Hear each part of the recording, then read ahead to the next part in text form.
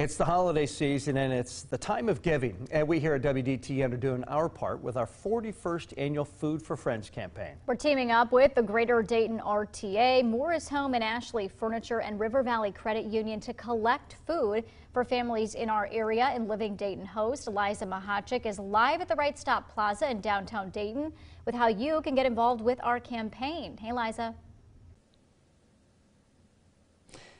Hey, Food for Friends is a reminder of the great need that we face throughout Miami Valley, because 1 in 6 people are food insecure throughout our community, which just makes this campaign so important. And joining us to talk all about that, we have Lauren Tappel from the Food Bank and Jessica Olson with RTA.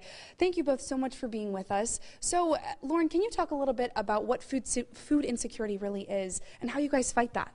Sure. So, a pretty standard definition of food insecurity is when an individual or family does not have access and cannot afford the foods they need to lead an active and healthy life, right? So we may have individuals out in the community who can pay for their groceries, but it's the cheaper, more processed, less nutritionally dense items. But then we also have members in our community who can't even afford those items on a regular basis. So it is a broad term, but at the end of the day, it means that we have neighbors in our community who do not get access to the foods that they need to have healthy lives, to not stress over where the next meal is coming from. And so the food bank is here to alleviate that and make sure that food's one thing you don't have to worry about. Which is so important, and that is why these donations are vital to our community. Now, Jessica, can you talk about how, RTA is really on the front lines of interacting with our community members, and you guys are very community oriented.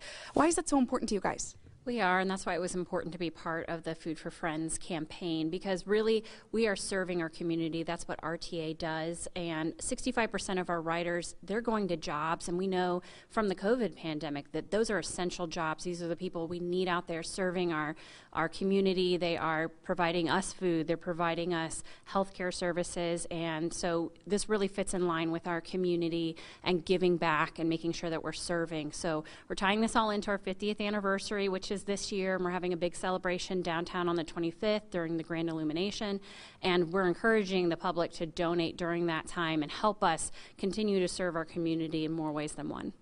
Absolutely. And so make sure that you give donations either on Friday to RTA or stop by any River Valley Credit Union or Morris Furniture and Ashley Furniture location to drop off actual physical donations, or you can head on over to our website, WDTN.com, to donate a monetary donation.